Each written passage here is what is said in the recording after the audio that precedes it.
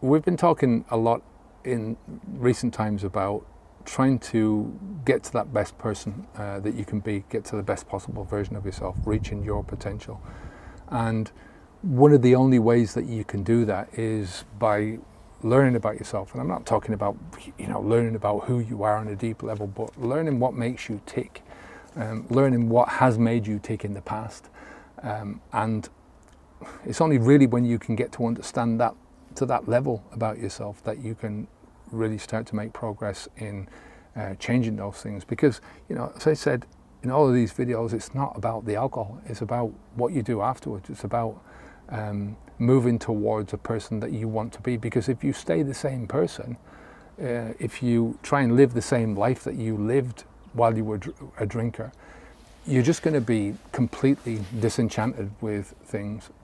You're not going to see yourself improving too much.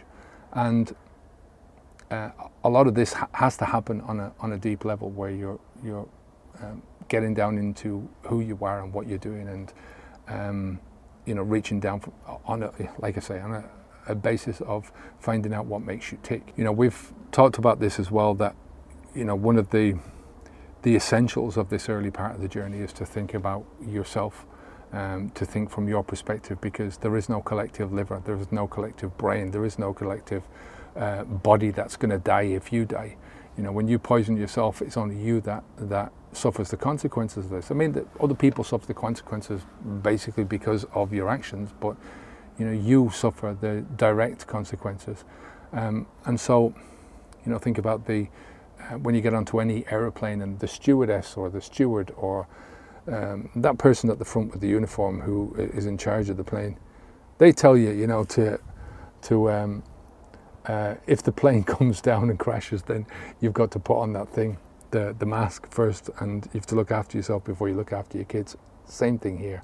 If you don't look after yourself, you're no good for looking after anyone else. So, there's a lot of ways that you can learn about yourself.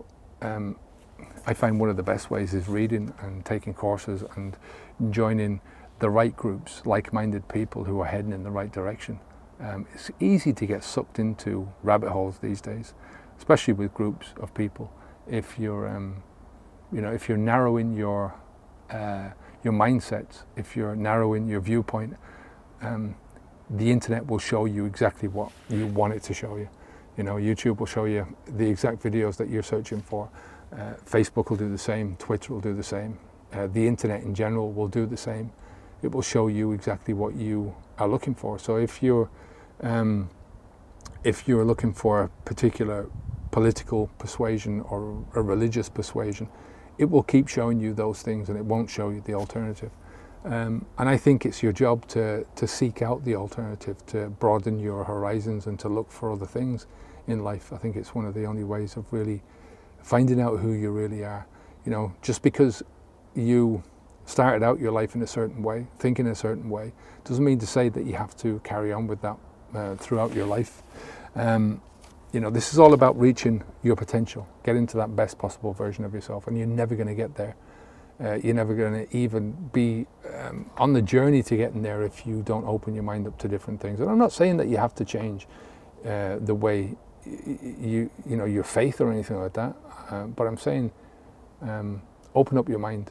This shouldn't come down to politics or religion or anything like that. It should come down to you and your life and what's good for you, what's good for your family, and what's good for getting you towards the best version of yourself. If everyone did that, if everyone tried to be the best possible versions of themselves, imagine what society would be like. It would be a completely different place. I'm Kevin O'Hara for Habits V2. We help people to stop drinking alcohol and to try and find the best possible versions of themselves, to get to that potential, to reach that potential, to at least get on the journey of that potential. Take care of yourself, and I'll speak to you again. Onwards and upwards. Bye now.